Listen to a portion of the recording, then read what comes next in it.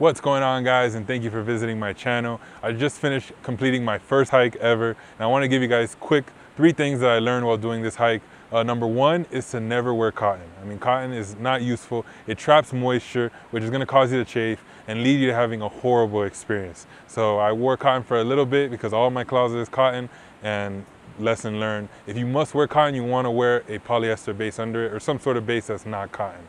Number 2 is staying hydrated. Guys, it doesn't matter what condition you're in, hiking is a strenuous activity. I was shocked to see how much effort I had to put into it, and I'm glad that I was able to bring a lot of liquids. I brought this pack and everything. You can get some sort of hydration pack if you're like me and you hate the thought of walking around with a water bottle.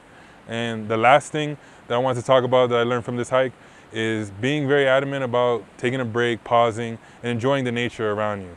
I caught myself getting lost and just wanting to complete this hike.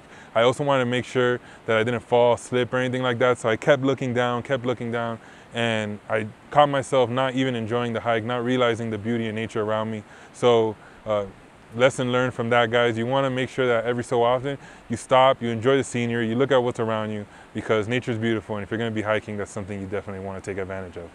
Thanks again for visiting my channel. Don't hesitate to subscribe, and I look forward to seeing you at the next video. See ya.